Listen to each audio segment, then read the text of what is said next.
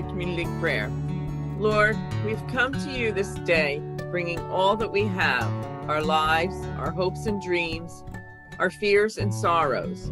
We place these before you in faith and hope, knowing that no matter what has happened, you are with us and blessing us. Open our hearts to receive your words and your spirit, that we may find healing and comfort. Open our lives to the wondrous possibilities for service and joy that you offer to us. Ease our minds and spirits that we may hear the words of encouragement and peace this day. Amen.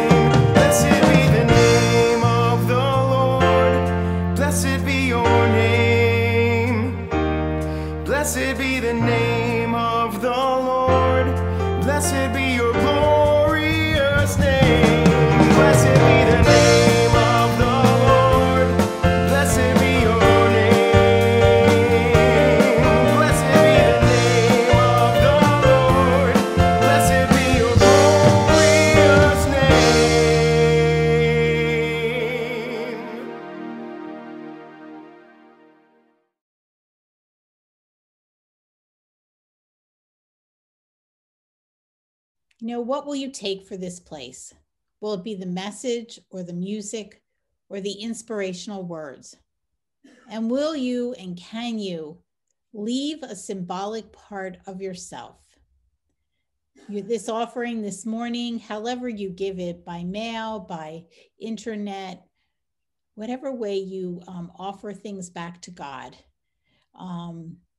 in your service, will be accepted with love and reverence. For the blessings of this and all our days, we thank you, gracious God. Accept, we pray, not just this money, but also our lives, freely offered in gratitude for all you have done for us. Use them both in this place and wherever you might take us. Amen. And now we have another song.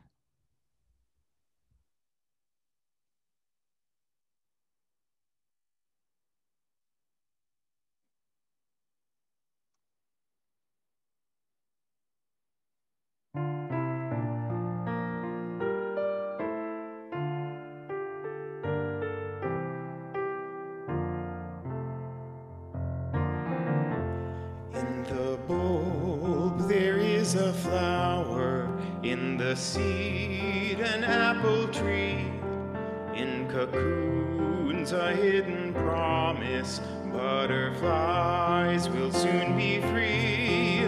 In the cold and snow of winter there's a spring that waits to be unrevealed until its season, something God alone can see. There's a song in every silence, seeking word and melody.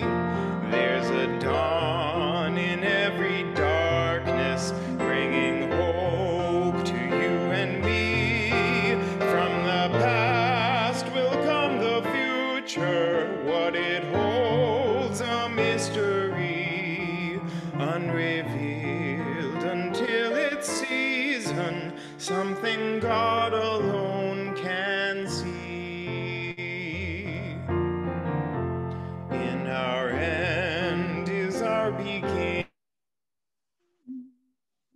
in our time infinity, in our doubt there is believing, in our life eternity, in our death or resurrection, at the last a victory, unrevealed until its season, something God alone can see.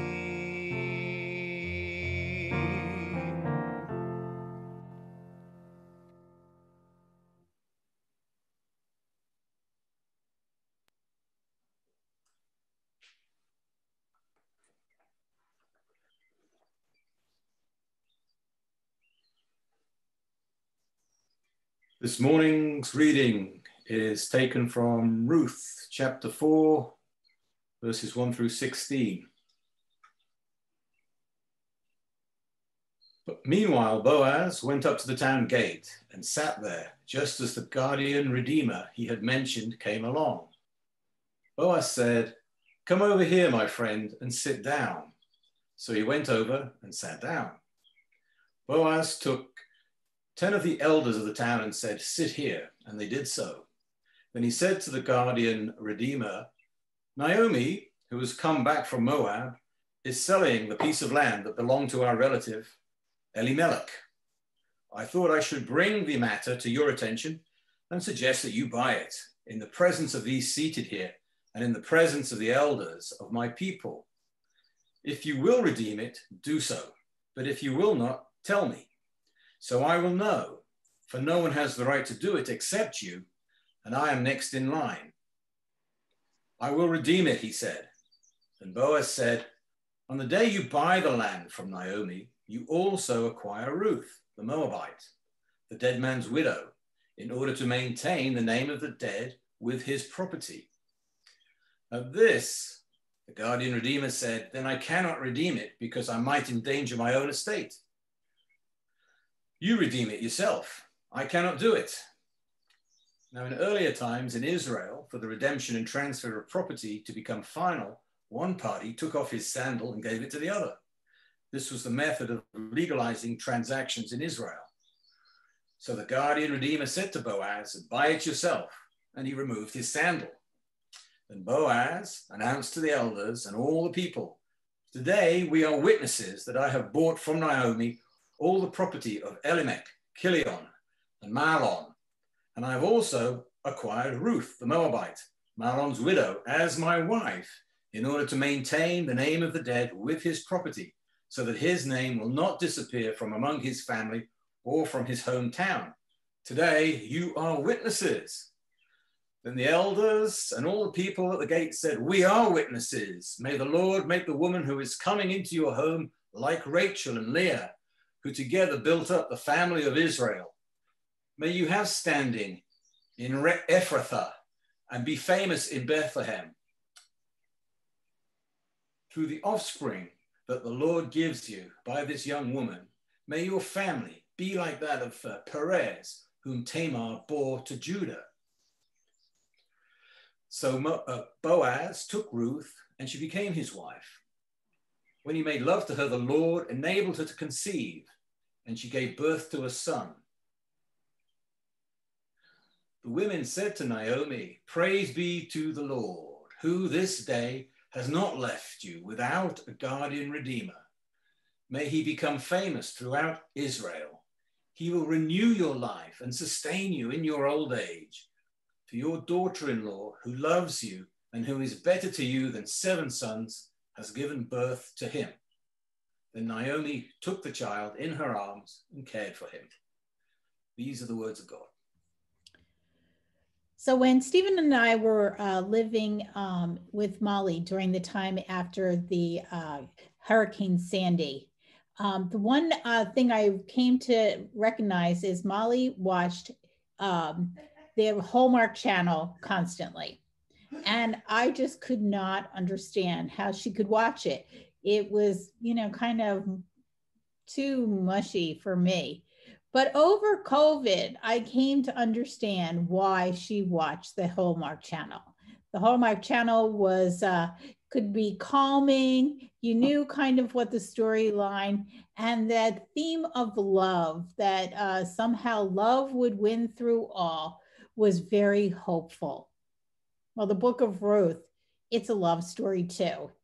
Now, while it has all the twists and the turns and the drama of the Hallmark Channel, or maybe if you're more contemporary, the 90 Day Fiancé, this is a different kind of love story. And so we're going to explore that love story together today.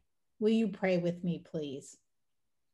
Dear God, I just offer up myself, and I offer up my words to you so that they may speak to your children. Amen. So as we think back about last week, and our story begins with the most desperate of circumstances. So due to famine, Elimelech left his hometown in Bethlehem. He moves his family to enemy territory, Moab.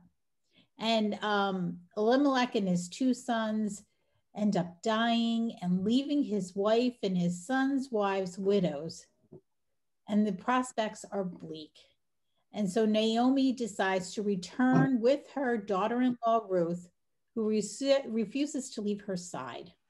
And so this is a story that highlights the relationship of love between Naomi and Ruth. Ruth and Naomi travel to Bethlehem, and they are desperate and they are poor.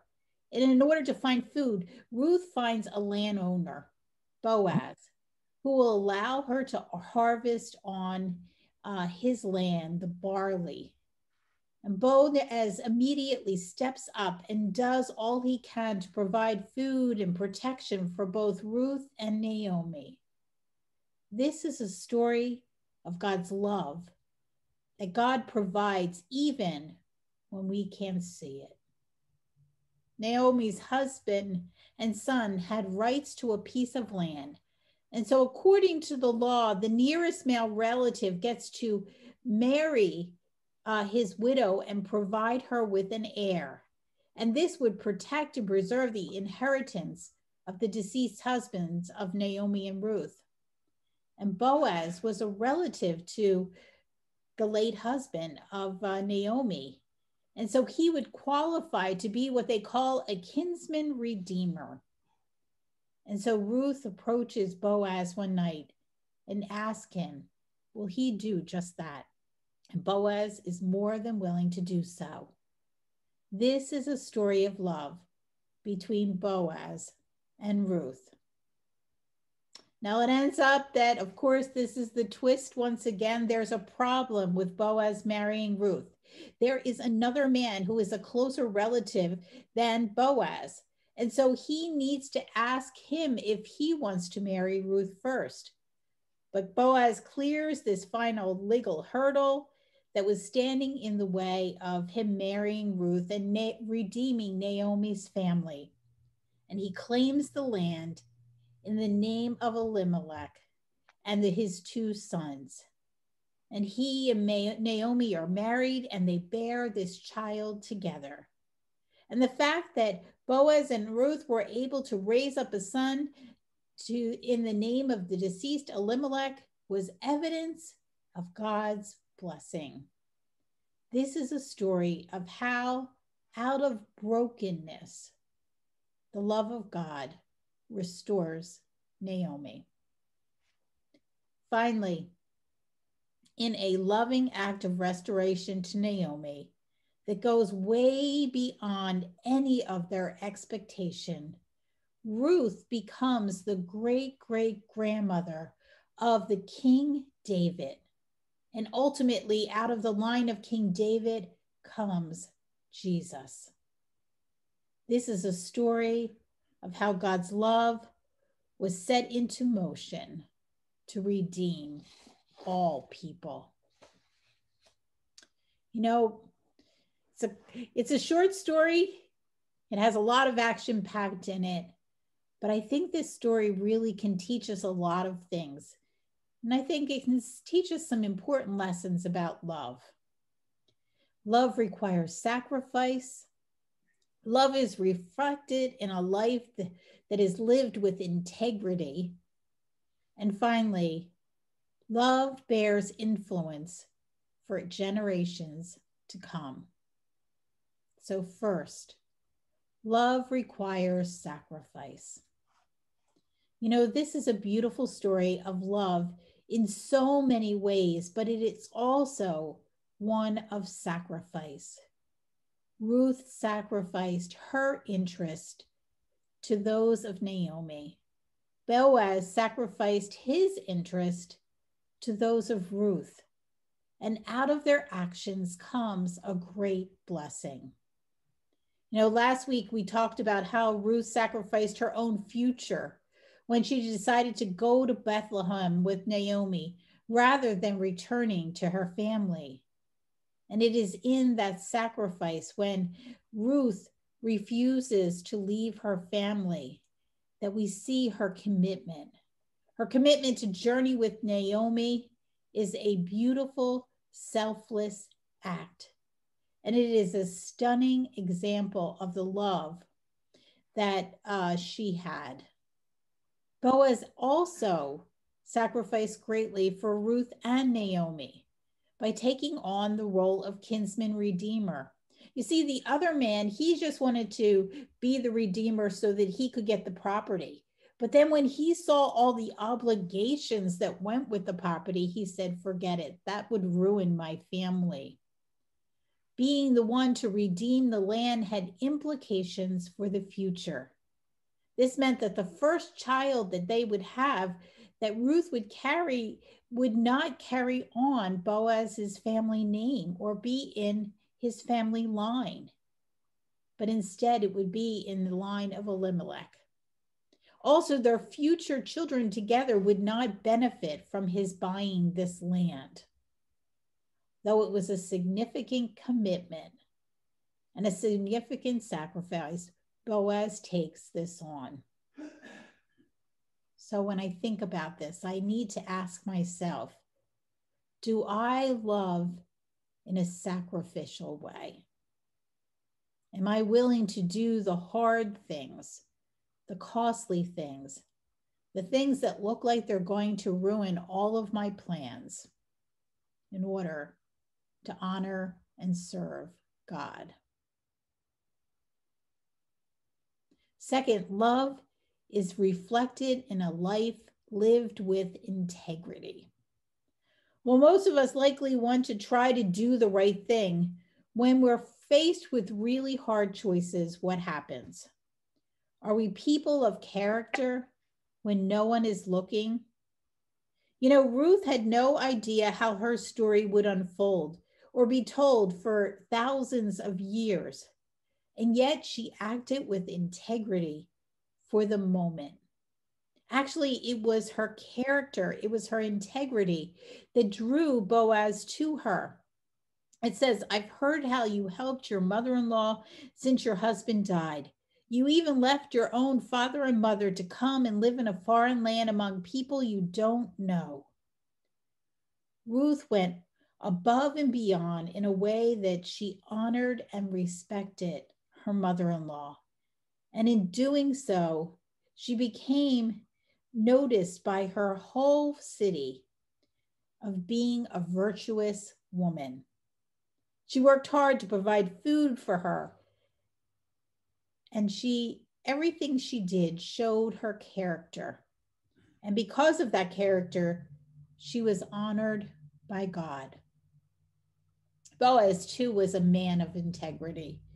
When Ruth first came into the fields to glean some of the food, he tells her to stay close to the other women and not to go to another field. And he also tells the men not to touch her. And this interaction shows his character. So I ask myself, how am I living with integrity? Am I showing respect to everyone, putting the needs of others beyond my own, offering to help others in need, taking responsibility for my actions, and being honest and humble, even in times when it's inconvenient? I know for me, I don't know, maybe for you, sometimes my pride gets in the way and I act selfishly and I come up short and I fall out of integrity with myself and those I love. Taking responsibility for my choices with integrity is an act of love. Finally, love bears influence for generations to come. Decisions made today can impact generations. Ruth and Boaz experienced God's blessing as they made character-filled, faith-filled choices. Their choices put them in a position to receive a blessing. Ruth decided to go with Naomi. She chose to glean in the fields. Boaz decided to reach out and help, and his interceding brought about a child, which is in the direct lineage of Jesus. Ruth and Boaz make decisions many, many years ago, and because of their decisions, it changed the lives of countless generations. You know, we don't control our lives, but we can choose how we live our lives. So I ask you to consider your daily decisions, what effect they might have on your children or grandchildren, the children of those around you and beyond. You know, the decisions we make today can either directly or indirectly affect the interest of future generations. Both those generations already born, but also those to be born decades and even centuries after we're gone. Even though we might not expect that our decisions could affect the course of history, I don't think Ruth or Boaz would have imagined that their actions could lead to saving the world. So how will we spend our time and our money? How do we care for our planet? Will our decisions as a church impact the next generation? You know, how do they impact Mia and Abby and Nicole? How are they going to affect Gavin and Ruby and Sam and Abby?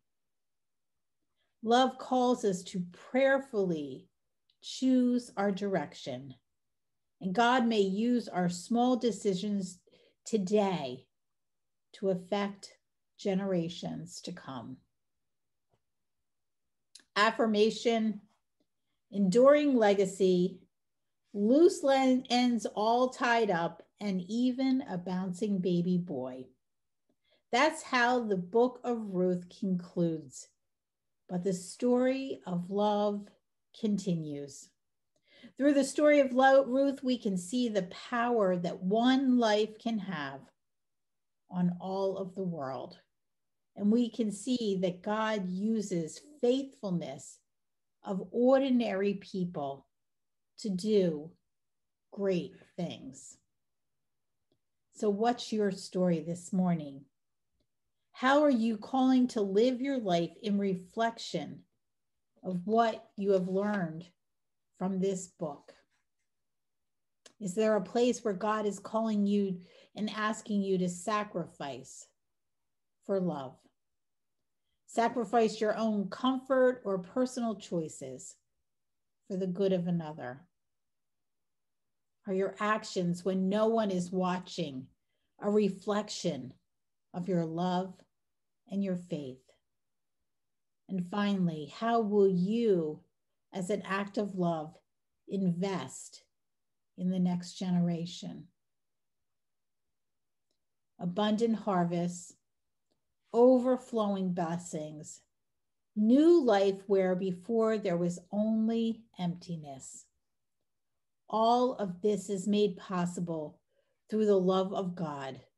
God's extraordinary love and faithfulness shines forth from this story.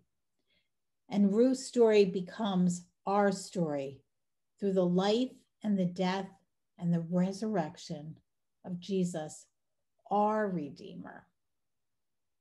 So how will we respond to this gift of love as a church? What sacrifice are we being called to make to show Jesus' love to others? When no one is paying attention, how will we as a church lead and live? And finally, where, as Simply Grace, are we making the next generation a priority for today? Will you pray with me, please? Amazing God, we thank you for the love, the sacrifice, the integrity, the care that we found in this book of Ruth. We ask you, Lord, to just open our eyes and open our hearts, open our minds to the ways that you choose us to carry out your message for today, for tomorrow, and for all time to come. Amen. And I invite you to unmute yourself as we pray this together. I have you. I have you. You have me. We have each other. And I don't know if I lost everyone. We'll reach out to others. And God has us all.